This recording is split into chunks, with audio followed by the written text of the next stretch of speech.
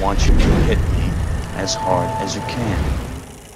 Ladies and gentlemen, please take your seats. The fight is about to begin.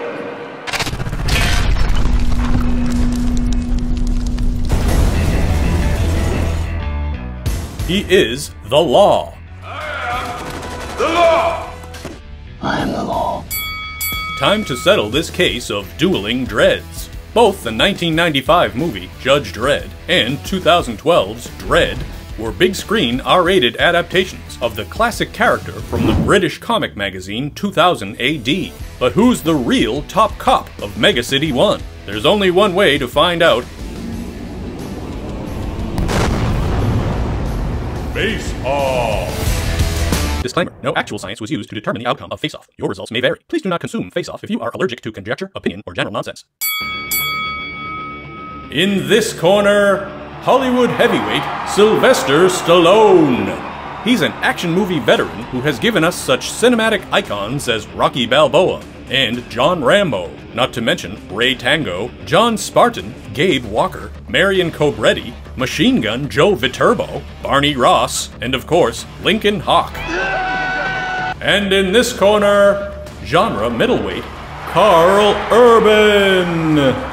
His experience may have started small with appearances on Hercules and Xena, but he quickly became a reliable and familiar face from The Lord of the Rings, Chronicles of Riddick, The Bourne Supremacy, Star Trek, and more recently, Thor Ragnarok and The Boys. Fucking adorable. This round goes to...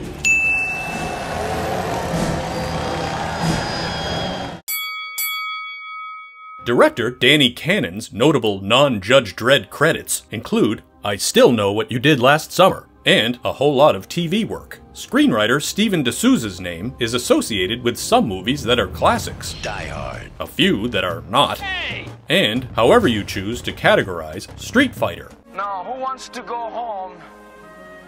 And who wants to go with me?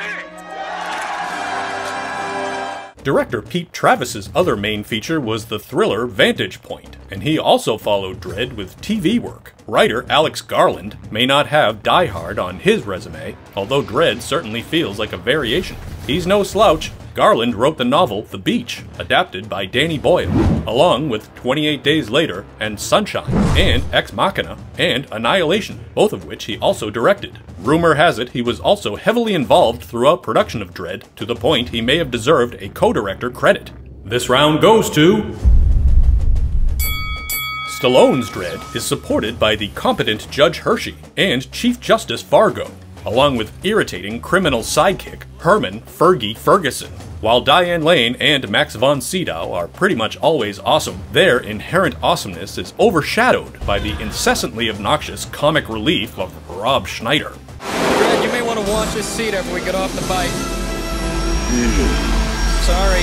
Urban's Dredd is partnered with Anderson, played by Olivia Thirlby, a rookie judge who has psychic powers thanks to a genetic mutation from post-apocalyptic radiation exposure. Anderson skillfully assists Dredd by mentally identifying criminals and shooting the absolute fucking shit out of numerous bad guys. She ultimately graduates her first day's test, earning herself a judge's badge. This round goes to... Rico, played by Armand Assante, is Judge Dredd's homicidal genetic brother. Thanks to a shady Chief Justice, Rico breaks out of prison and chews the hell out of scenery. You betray the law! While his identical DNA is used to frame Dredd for murder. Fine, Rico. Ma, played by Lena Headey, is a former prostitute turned crime boss who's the source of Slow-Mo, the city's new highly addictive but visually interesting narcotic. What she lacks in emotional expression, she makes up for in pure ruthlessness. This round goes to... Stallone's Dredd contends with the corrupt Judge Griffin, rogue scientist Ilsa Hayden, a cool, hulking ABC war robot, and the comic-accurate Angel Gang, a family of cannibal mutants living in the cursed Earth. Besides a quartet of crooked judges, Urban's Dredd has to deal with Mama's twitchy tech expert and torture victim, and her heavily armed clan of amusingly ineffective henchmen. Unfortunately, the movie immediately discards the more colorful gang variations in the Peachtree's block, replacing them with an army of interchangeable goons who apparently got their wardrobe from the clearance rack at Mega City Walmart. This round goes to... Judge Dredd's helmet and oversized shoulder pads bring his outfit close to the comic version. Well, maybe not that codpiece, but Stallone unforgivably ditches the famous uniform for good after 15 minutes of screen time in favor of blue contact lenses and a really tight V-neck t-shirt. Dredd dials down the cartoonish costume for less ornate, more practical body armor, suitable for a street cop who gets shot at on a regular basis. But perhaps most importantly, like his comic counterpart, Urban never removes his helmet. This round goes to... Everyone in Judge Dredd seems appropriately familiar with his reputation. The name Dredd immediately incites quivering fear or anxious bravado. His fame is even recognized out in the cursed earth. Oh, Lord! You have blessed us indeed! Aside from the mercenary judges who show up to eliminate Dredd, for some reason, nobody here seems to know Mega City 1's top lawman. This is a direct contrast to the comics, where Dredd's name and presence are instant cause for alarm among the city's population of perps. This round goes to... The Judge Dredd script desperately tries to give Stallone a witty catchphrase. I knew you'd say that. I knew you'd say that. I knew you'd say that! I knew you'd say that. And it clumsily attempts to humanize a character that is essentially the embodiment of fascist satire on the page. Nobody wanted Judge Sad. I want to know what happened. I judged him. Urban's Dredd delivers his appropriately few words in his best deadpan growl. And as for you, Mama, judgment time.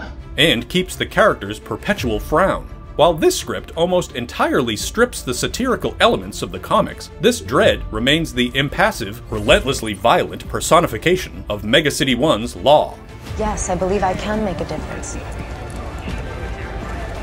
Admirable. This round goes to... Judge Dredd depicts an overcrowded, multi-tiered, high-tech metropolis filled with hovering vehicles and ubiquitous advertising, and the occasional block war. This Mega City 1 practically looks like it jumped off the comic pages. Aside from glimpses of neon, here it's mostly all concrete, grime, and sickly green lighting. Basically, this mega city looks like Cape Town, South Africa, with a few extra-large skyscrapers. That might be a more accurate possible future, but not a very interesting visual. This round goes to... Stallone's Judge efficiently blasts a bunch of block war troops and one sports car, and dispatches the vicious Angel Gang almost single-handedly. But then his Dredd gets knocked around and nearly chucked off the Statue of Liberty by his clone bro. Urban's Dredd melts a guy's face with a hotshot round, sets a bunch of dudes on fire, tosses Mama's henchman off a balcony, throat chops a double-crossing judge, calmly patches up a gaping bullet wound, guns down about 100 armed flunkies, and passes the death sentence on drug overlord Mama with a 200-story plunge. This round goes to... Thanks to an extensive budget and designs that more effectively realized the heightened reality aesthetic of Mega City 1 and the bleak surroundings of the cursed Earth, Judge Dredd got just about everything right, except the lead character. Sylvester Stallone may have been an action god in his prime, but he's the wrong guy for this role. The movie's attempts at a mystery are tedious, and its comedy swings too broad. Why are you taking off his clothes? We don't have time for this.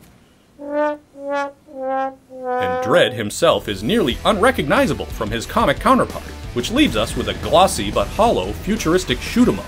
As for Dredd, it's a decent sci-fi spin on Die Hard, and the grounded and grim approach make it a satisfying action flick, just not a particularly good Judge Dredd movie. Explain. With a Mega City 1 that bears little resemblance to the comic, it seems preoccupied with trying to ride the 3D trend with its time-dragging drug trips, and the budgetary limitations confine Urban's Dredd to a single nondescript skyscraper for most of the running time. which seems like a wasted opportunity when the comic character is mostly defined by his interactions with the ludicrous population and situations of the sprawling metropolis. The two movies turned out to be on equal footing in some ways. Neither really deserves any awards for directing or storytelling, and both barely grossed their production budgets at the box office. As far as successfully adapting the comics, they're almost two halves of one great Judge Dredd movie. But ultimately, the edge goes to Dredd. It's a lie! The evidence has been falsified! It's impossible! I am the law! In the battle of these judges, he is the law. Yeah.